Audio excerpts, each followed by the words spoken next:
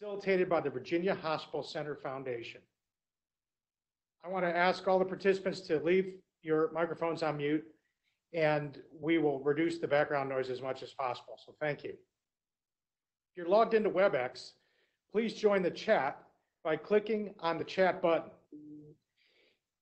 If you are calling in, you can also email at foundation@virginiahospitalcenter.com, and we'll try to answer the questions, as many questions as possible toward the end of this huddle. So let's get right to it.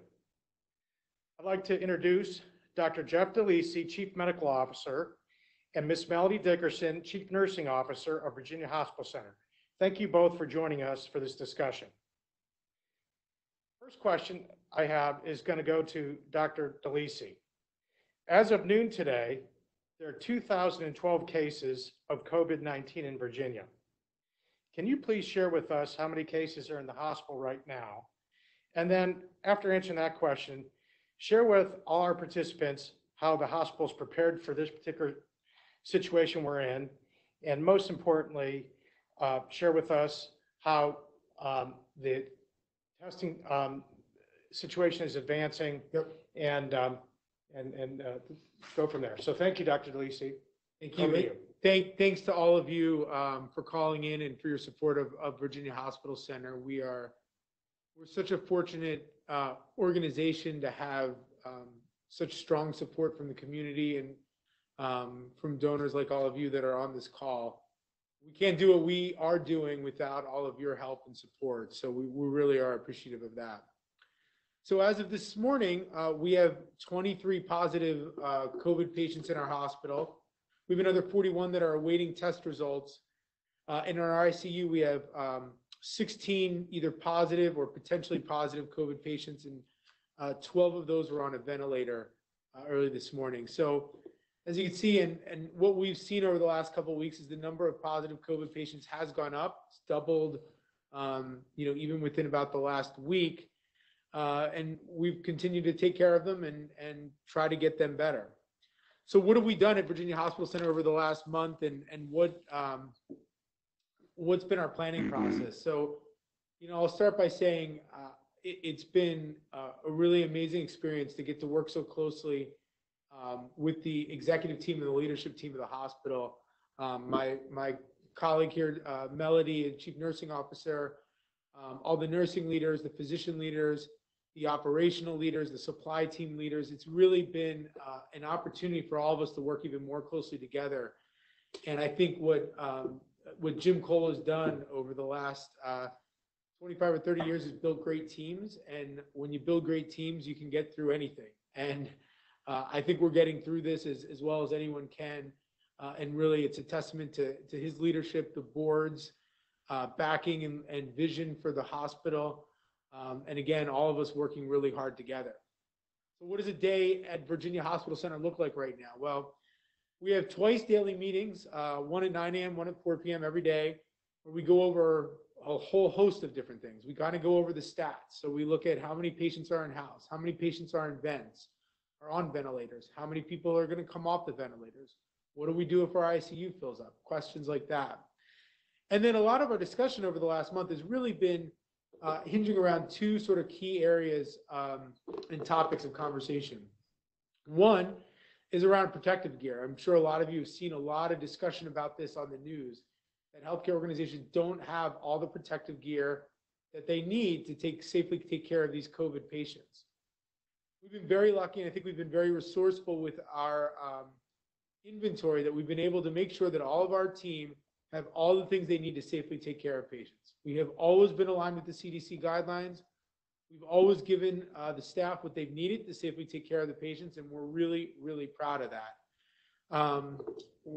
Our supply team, under the leadership of Charles Fletcher, has done just a tremendous job at kind of day after day trying to find more. It's always trying to find more of these surgical masks, trying to find more of the N95 masks, trying to find more isolation gowns. And we've been pretty successful and been able to be pretty nimble. I think, again, one of the great things about us being a standalone independent hospital is we can just be resourceful very quickly, we can be nimble, and we can get what we need. And we've been able to do that and get the right equipment and the right protective gear for our staff. So that's been really important to me. I know it's important to Melody and all the nurses. And it's something we're proud that we've been able to do that all the way along. That's not to say that the battle is over. We are always looking at how many days of each of these supplies that we have and how much more do we think we need. So we're continuing to try to find more places to get the equipment because we don't quite know exactly how long this is all going to last. And that again has been one of the trickier things to sort of figure out is how much are we going to need and for how long. The other kind of big topic of conversation has been testing. And as I'm sure a lot of you are aware, we opened the first drive-through testing center in Northern Virginia. And that was really under Melody's executive leadership. She did a great job of working with the team. Operationally, it was led by James Meaden, who's the director of case management in the outpatient lab. And the two of them really just did a tremendous job working together to get that thing up and running. And we opened that up first. And a couple of weeks ago at a time when really it was very, very difficult to get tested. In fact, you couldn't be tested anywhere except in an emergency room. It's amazing to think that was only 2 or so weeks ago because the situation has moved so quickly. But we're really proud that we were the first to sort of offer that. And what we were able to do with that is to get a lot of these high-risk patients, get them tested. As time has gone on, the bigger challenge has been turnaround time. So when we first opened that drive-through center, and even as soon back in time as a week ago, we had to send all of our lab tests to Quest and LabCorp. And the turnaround times for both of those labs has kind of gone up over time as they've gotten increasing demand from around the country to test. Initially, the turnaround time was, well, initially we worked with the state and went to the Virginia State Lab, where the turnaround time was 2 or 3 days. Then as we did more, we went to LabCorp, and it was about 4 days. Then the turnaround time became 7 days. Then it was closer to 9 or 10 days. And then about a week ago, through our connection with Mayo and the Mayo Clinic Care Network, we were able to send at least our hospital admitted patients and hospital staff that were exposed and we needed results back from. We were able to send those tests to Mayo for testing, and we got a turnaround time of 2 days. So that's been really, really helpful for us, for the patients in the hospital and for our staff, getting people back to work and getting people that didn't have COVID off of isolation precautions in our hospital. So that's been a great thing, and we're really excited about that. 2 other things I wanted to mention real quickly. One, we are very hopeful we're going to be in possession of some of the more rapid testing within the next, hopefully 48 hours. So that, again, is going to help us if we can turn around tests in 15 or 45 minutes. Now, having said that, one of the challenges that we're having, again, like everybody else in the country, is even when you get something like this, you get a really limited allotment. So we're going to have the ability to do it, but probably for only a very small number of tests. So we're going to watch exactly, and we're coming up with protocols right now of exactly who will get those tests. It'll probably be the oldest, sickest sort of admitted patients where we really need to know rapidly whether they have COVID or not. Finally, one thing I'm really excited about, we were able to get in contact with the chief medical officer of Gilead. Gilead's a biotech company, and some of you may have seen that they are running a trial for a drug called remdesivir that there's a lot of hope might be a great treatment for COVID-19. We just got the papers, signed the papers this morning, so we're going to be in that trial. There are only 90 sites worldwide that are participating in this very important trial. And so we're lucky we're going to be able to offer that to some of our patients here at Virginia Hospital Center. We're hoping we'll get the shipment of the study drug sometime next week. So again, this is a great example of us being an independent hospital and being able to be really nimble. We had a great team of between our infectious disease leadership, which has been led up by Dr. Rohit Modak, who's done just a tremendous job at helping us through this situation, in conjunction with our finance team, our ICU team under the direction of Dr. Mary Margaret Lewis, with our pharmacy team, and a whole host of people really putting that together to get ourselves in a trial, a major clinical trial, in just about 2 weeks. So that's been really exciting that we've been able to do that too. So, in summary, although the numbers are still climbing, we're seeing a little bit more of a leveling off in the day-to-day volume through our ER. It's steady and it's heavy, but it doesn't seem to be going up that much at the moment. But we are ready. If we had a surge, we think we can handle it pretty well. And we've got the right gear. I think we're going to have the right testing devices. And I know we got the right team to handle it. And we're certainly fortunate to have all of you out in the community supporting us as well. So with that, I'll hand it back over to Tony. Thank you, Dr. DeLisi. Very helpful. I'd like to ask our Chief Nurse Executive, Melly Dickerson, to share with us a little bit of what's going on the front lines. We're seeing in the national media the extreme stress being placed on our frontline clinical workers, especially the nurses. Can you tell us what's going on here at Virginia Hospital Center with the nursing team? Yeah, happy to, Tony. Thank you. First of all, I want to thank Dr. DeLisi. He's been the executive lead for this entire COVID effort and has just done a great job of keeping the communication very fluid between all levels of the organization. And I think that really has trickled down to the staff at the front line. I think overall morale is really incredible. I think, the areas we have cohorted our patients who are at risk for COVID, as Jeff mentioned, we get a number of patients every day who have symptoms of COVID.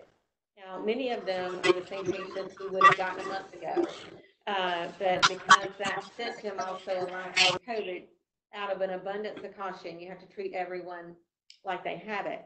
So, we have 3 areas of the hospital, 2 med-surg floors that make up about 50 beds, and an ICU that take our at-risk patients. We're doing that for a number of reasons, but the primary reason is to conserve protective equipment for our patients, and so as patients rule out because of this quicker turnaround time on the testing, we can then move those patients to other areas of the hospital. I think different part of COVID has led to the reduction of the scheduled cases that we get every day. So our overall census in the hospital has gone down, which is really nice because it gives us an opportunity to give additional support to these areas that are having to don all this PPE, take it on and take it off. We now have, runners out in the hallway, for instance. So if you're in a room and you realize that you forgot something, someone can go get that for you, bring it to you, rather than you having to take off everything, go outside, get what you need, and then put everything back on and go back into the room.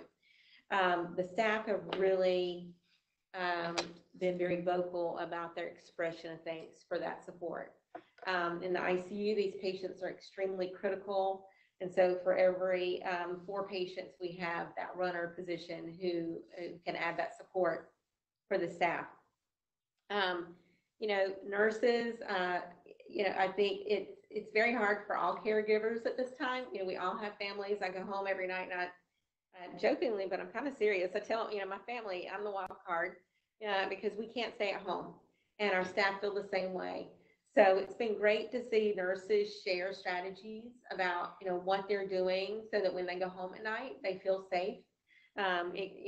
Changing clothes in the garage and, putting their shoes in a container in their trunk and sealing that so that they're wearing clean shoes home. It's been really good to see them share and express that thanks. Our community has been so generous. We've had everything from like flowers for every department, my personal favorite, but food gifts. I mean, the staff really are so appreciative of that, and they really do feel the love. We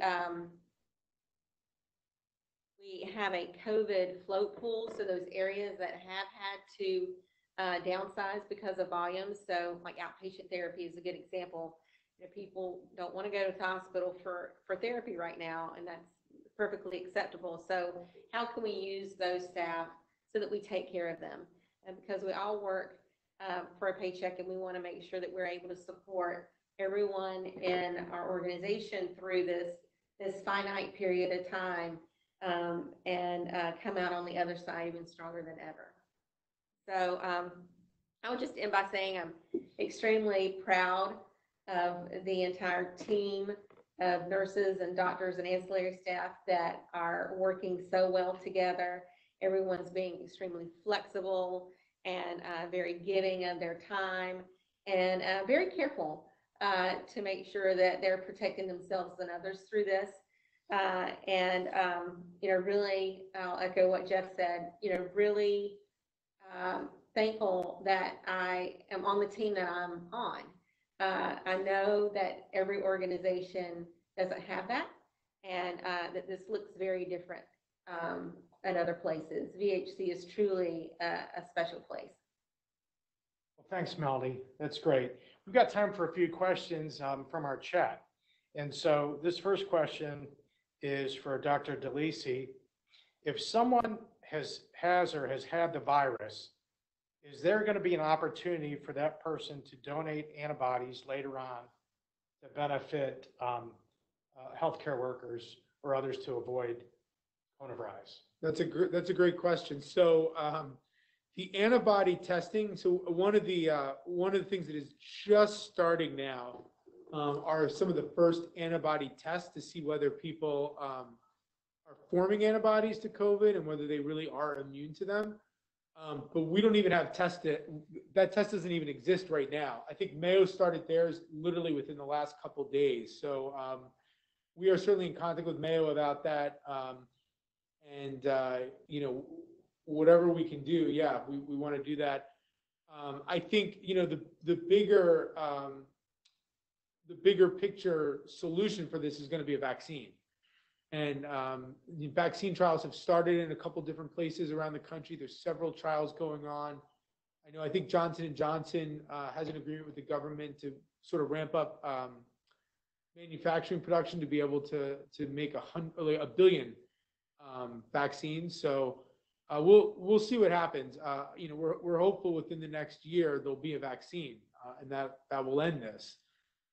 But the antibody testing is going to be really important, and I think may really help us to contain this. If, as some are saying, there's a fall, sort of another surge in these infections in the fall. Thank you. Another question, is Virginia Hospital Center collaborating with other hospitals in our region to share what we learn as well as resources? Yeah, so that's a good question. So there's a couple of things. One, there's a Northern Virginia Hospital Alliance that was created after 9/11, and so there's really good communication between the different hospitals in Northern Virginia, and it tracks kind of bed utilization, ICU utilization, ventilator utilization. In addition, we have a really strong Virginia Health and Hospital Association. I know Melody is taking part in I think it's weekly CNO calls with all the chief nursing officers across the state. I'm chairing the statewide CMO call. So I actually had that earlier this morning. So it's all the chief medical officers across the Commonwealth. Again, sharing stories. What are the challenges? What are we looking at? So there's a lot of different venues where we're sharing information. I've gotten random texts from different CMOs across the state. They have questions for me. I have questions for them. So, again, I think in times like this, there's not so much competition. It's just how do we help each other to keep all of our staff safe and take care of the patients. And I think that's what just everybody across the whole Commonwealth and across the whole country in healthcare is really focused on. That's excellent. So this is a question that I'll pose to both of you. We'll ask Melody to answer this first. If there was the most important thing that you want our local Arlington residents to know about how things are here at Virginia Hospital Center right now, what would you want to share with them? I think you should feel very secure that you live in an area that you have such a great team available to take care of you should you need help.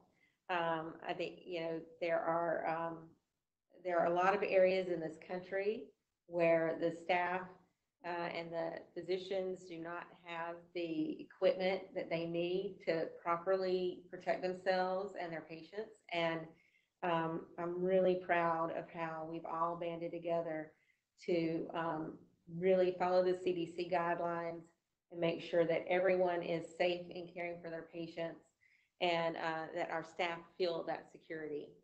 And you should too.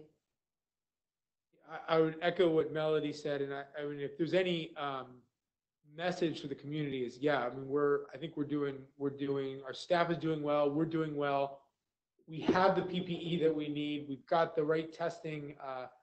Again, hopefully we'll have great testing in another 48 hours here. We've got access to the kind of leading cutting edge clinical trials for COVID. And we've got just fabulous physician and nursing leadership across the hospital. So we're doing well.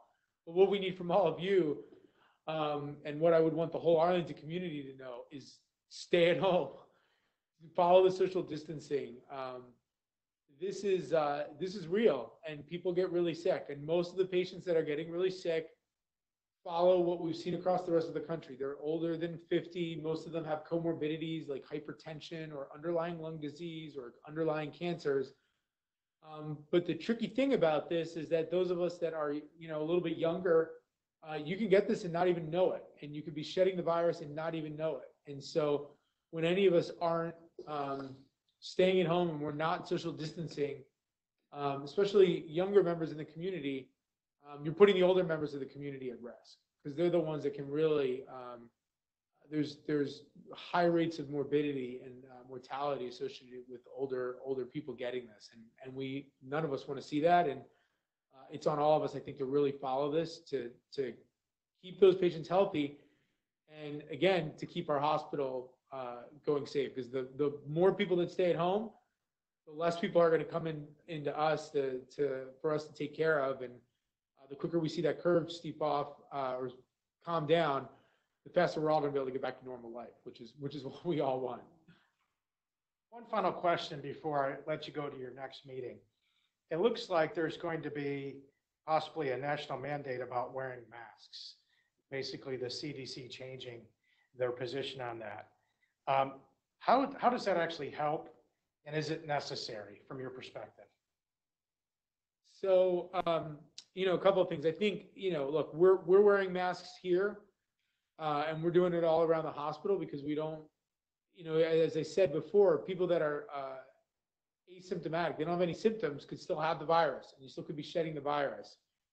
And so when you're wearing a mask, you're reducing virus that you could be spreading just from coughing or talking, and you're also protecting yourself, right? So even if you're 6 feet away from somebody, if they cough or they talk, anything that goes through the air, you've got some sort of blocking.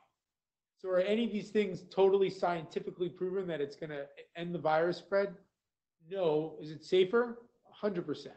You're just adding layers of protection like anything else. And we made that move on Monday, where we had all of our staff and visitors that come through the hospital. We want them wearing masks because we want to make sure that we are minimizing the risk of exposure of our staff, our medical staff, and our visitors. And as we saw the numbers of COVID patients climb in our hospital, that signified to us that, hey, there is real community spread now. We got to take this seriously. We got to get everybody in masks. And I think what you're hearing from our government is they're seeing more and more people around the country become infected, and they're making that same decision, saying, gosh, there's so many people infected right now. We want people putting something over their face to help, again, prevent that risk of getting and transmitting COVID-19. Thank you, Dr. DeLisi. Thank you, Melody, for your insightful briefing today. We're extremely grateful to both of you for your leadership. Our community wants to thank you. We want to acknowledge the courage of your teams to be on the front line to keep us safe. So this concludes our Health Huddle for today. Please join us next Friday at 1:30. In the meantime, please visit us on the web, www.bhcfoundation.com/COVID-19. That's COVID-19.